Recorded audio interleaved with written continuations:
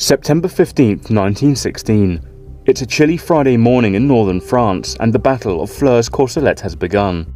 A new British secret weapon is making its debut, the Mark I heavy tank. It's a 28-ton beast designed to provide infantry support. Lieutenant Harold Mortimer, commander of the tank D1 Daredevil, leads the attack. 48 tanks were assigned to the attack, but many of them didn't even make it to the starting line. Roughly 36 were used on the morning of the 15th, with mixed results. During the battle, 12 of these tanks broke down, 10 were knocked out, and 12 survived. The tanks themselves played a very small part in the overall battle, but ultimately the British were successful. However, due to their poor performance, the tank was not seen as a success. But with continued development, the tank would eventually become the catalyst, which would change the nature of warfare and the way it was fought.